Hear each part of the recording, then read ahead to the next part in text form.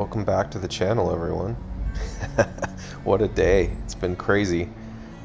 I am just super thrilled with the direction, the way things are going, but I wanted you guys to all notice something here. Palantir has created a full online IDE with full integration into version control, with linting support and support for quality checks and support for tagged releases. This by itself is groundbreaking. It represents the work being done by companies like StackBlitz and GitHub combined. Except they've managed to pull this off in a way that is actually performant and solves real problems. I am freaking geeking out over this stuff, guys. Like, what they showed in these videos, and you need to check out the videos from Francisco, like he's demonstrating how you create a repository, how you initialize it with some boilerplate code, how you can then figure out how the build process works, how you can make code changes, right?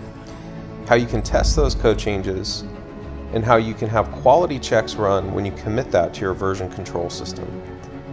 To my knowledge, the only other company that's ever pulled something like this off is Google. And Foundry is democratizing this to the world, right? So, or Palantir is democratizing this to the world through Foundry.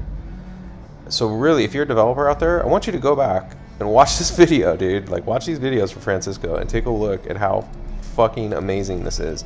This is not this is taking my teams months and months and months of work to just get the integrations with GitHub working with our local IDEs like WebStorm or VS Code. They've got this fully integrated through Foundry. So just take a minute to think about that.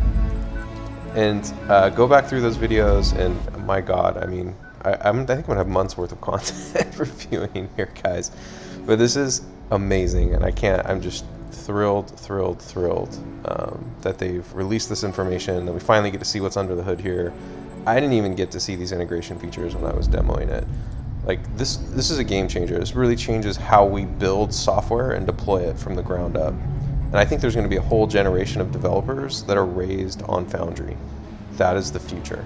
So get ready, guys.